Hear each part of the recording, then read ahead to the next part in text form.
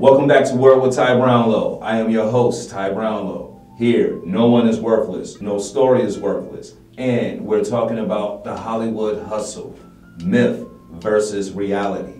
And I have a very, very special guest today on my show. Let me give you a few words about my guest.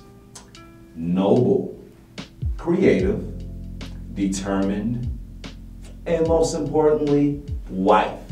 My wife, Miss Chundria Brownlow. Welcome to the show. Thanks for having me. Welcome, baby. It's an honor to be on your show. Well, thank you. And I mean, honestly, as I said before, this is about Hollywood hustle, myth versus reality. I know you've been out in LA longer than I have. I've been out here for almost 2 years. You've been out here for almost 6. Right.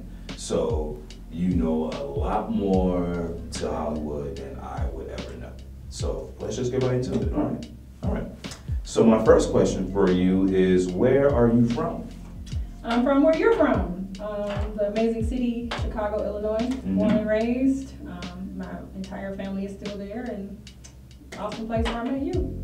7 years ago. All right. Chicago, Chi-Town. All right. So growing up in Chicago, did you ever idolize any women of color in TV or film? You know what? I always was inspired by Oprah. And I know so many young girls, so many women are inspired by Oprah, but I loved how multifaceted Oprah was. You know, although I ended up becoming a television talk show host, I love that she created. I love that she wasn't like just a talk show host, you know. I love that she had Hartwell Studios right in our city, right in downtown Chicago, where she was creating television and film projects. I love that she acted. Remember, she was in the Women of Brewster plays, and she was a part of the Color Purple, and then she started like creating her own film and TV projects. So all right. So being that Oprah is one of your inspirations, and eventually you got into media and into being a talk show host, what were some of your earliest moments in media? You know what? I attended Columbia College, downtown Chicago. I studied TV production directing. My degree is in television. My concentration was production directing. And then before that, I was in the High School Summer Institute, which is a program that Columbia has in my senior year in high school. And so I went through that program where I took my first TV production class. But like, you know, in our family, I really give like respect to my dad, because like, you know, my dad works in media, and my dad we also always had like video cameras and things like that in the house. So like I was able to be free, you know, like I was the one, when we had the family functions, I was the one holding the camera, saying like, hey, say hi, say a message, you know, like do this. I was the one taking the pictures. So I just feel like, although I don't think that I really identified that I was like in my pathway, I think that it was always a part of me. I can remember being like 11 or 12 years old pretending to be a radio DJ, you know, and this, you know, GCI was and still is the #1 radio station. I would record my voice and I would be like, hey, you're listening to WCFS on the radio. This next song I'm about to play is Crisscross, Jump, you know, and then I would play. So I was like making dubs. But I mean, I really attribute that to my parents, because I had like, although I was playing, I kind of had the tools to kind of ignite the creativity in me. So early on as a child, definitely playing around, but then I went to school in the arts. So. Okay, all right. So you're from Chicago. You went to school for media and school for the arts, you know, pretty much as well. You could have stayed in Chicago, launched a TV show. You could have went to New York to launch a TV show.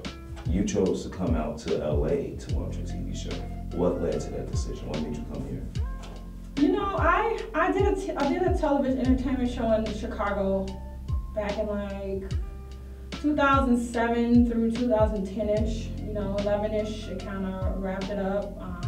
And then maybe around 2012, I kind of decided, I went from red carpet to, I think I want to be a talk show host. It was just an idea, like, I want to do something different. You know, I had spent years doing like red carpet events in Chicago, to some of like the most industry's best events, a lot of celebrity events and things like that. But I liked I liked being able to set the standard in terms of time, because I feel like when you do red carpet, you're on that time. You're bombarded. You're on a crowded red carpet, and you're kind of getting pushed around. And if you're like low man on the totem pole, you might not even get an interview that day, or you get the interview and they're like, okay, 2 minutes and that's it. You know, and you do all this hustle and bustle. And the defining moment for me was that I wanted to create a talk show so I could set the time. And I could pick the guests, and I could run the show, and nobody would get to dictate to me like, you don't get the interview today. You know how many times I've gone and parked and gotten dressed and gone down for red carpet events to leave empty-handed with no interview, you know? Wow. Oh, they're not doing an interview, only doing 3 interviews and they're gone. Oh, they're late, so they're not gonna do any interviews today. So, by the time I hit like 2013, when deciding to move to LA, it was December. So really the only factor was the cold, I'll be honest. And the second factor was that I had a cousin in San Diego, my favorite cousin in the world, and she and her family lived in San Diego. So it was like, I can make it in LA, I have a little bit of family 2 hours away in San Diego, and it's warmer there. I'm already from Chicago where it's brutal. So those really were my 2 factors. Okay, all right. Nothing wrong with that as well. So as a woman of color, you know, you talk about having your show and producing this and what have you. What are some of the highs and lows that you have experienced in producing your own show? I would say, you know, I kind of beat to my own drum. I really feel like I moved out here and I've just always wanted to do things my way, you know. I never really felt like, I feel like I create opportunities for myself. And I feel like a lot of people in LA, not all people, but I always say this, I always say there are more people looking for opportunities than there are people that are creating them. And so, since 06 or 07, I've really just taken my ideas and I just ran with them. I never really felt like, I never really applied to a lot of on-air jobs, I'll be honest, because I wanted to do things my way. If there's a long line of people waiting to get an on-air job, I'll put myself on there. You see what I'm saying? Okay. I'll create my own show and put my own guests on there, and I'll produce it myself. You know, it's not that hard to do. You know, so yeah, I don't feel like there was really, I would say probably finance is the biggest hurdle that I probably ever had to get over. Because I've always kind of done my own thing. So. The money part, you know, because LA is an expensive city, so you gotta get here, you gotta live. You don't really want to produce a film or a movie or a show, but you may not have paid, you know, your car note, you know? Yes. Yeah. So I've always been solar focused in moving here on being able to settle, pay my bills, and then I felt like the rest would unfold, and it did. Okay, all right.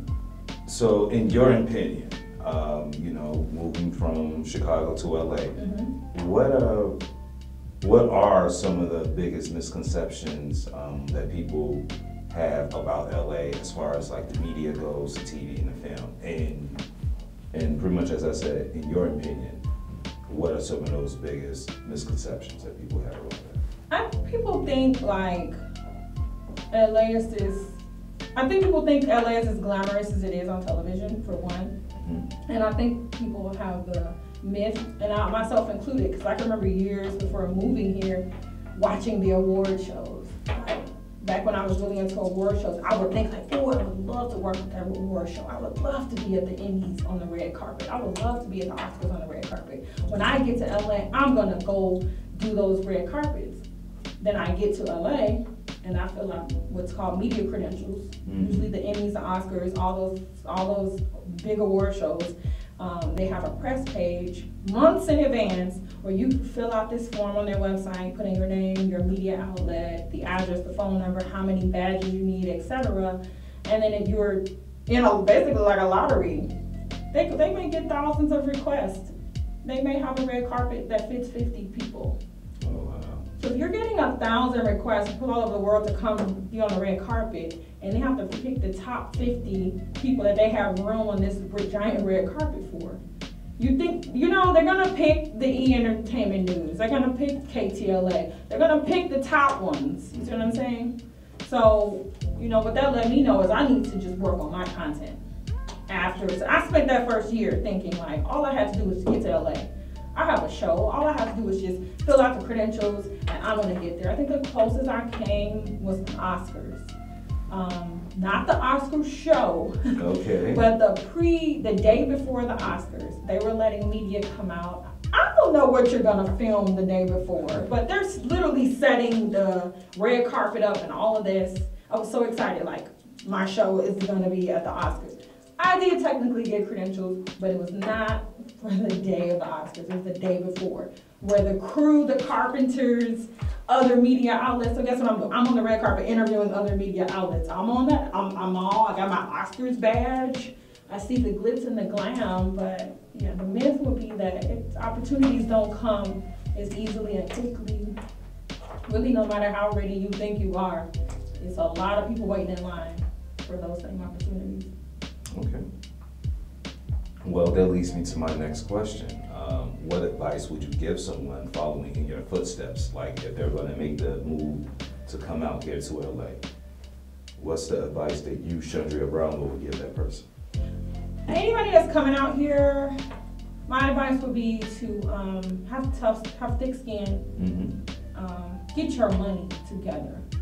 Get that money right. I mean, I didn't come here with a whole lot of money, but I did have great support from my parents were very supportive. But if you don't have that type of support or you don't have a lot of money saved out, I mean, because we've heard the success stories of celebrities that like Taraji P. Henson, so she came out here with $700, you know, back in the day with her son. So not that it's impossible, but my advice would be is to have a financial plan. Because we have a plan for the art, like you're an actor, you know I'm gonna get out there, I'm gonna go to auditions, I'm gonna network, you have that plan. So I'm saying if you're a musician, I'm just gonna play as many gigs as I can, I'm a comic, I'm gonna do as many open mics as I can. And we love our craft so much as artists, whatever your artistry is, you love that thing. Like you can do it in your sleep, you don't have to get paid for it, you just love it, you just love it. But the one aspect of myself and a lot of other people that I've gotten to know in LA, we forget about the financial aspect.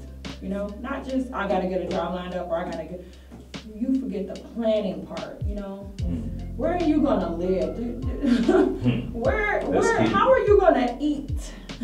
Very key. You know, like if you go to IHOP, an omelet in Chicago at IHOP is $8.99. An omelet in LA is $11.99. So that same omelet on that same menu, it's a $3 difference. You know what I'm saying? Because LA is so much more expensive, the taxes are higher, businesses have to pay more to have that business here, so then the prices are higher. Not just businesses are, well, we just want to make more money. They're being charged more money, so they have to charge a cut. They have to make the money up from somewhere. So it's like something as simple as that, your groceries. Go to the meat department.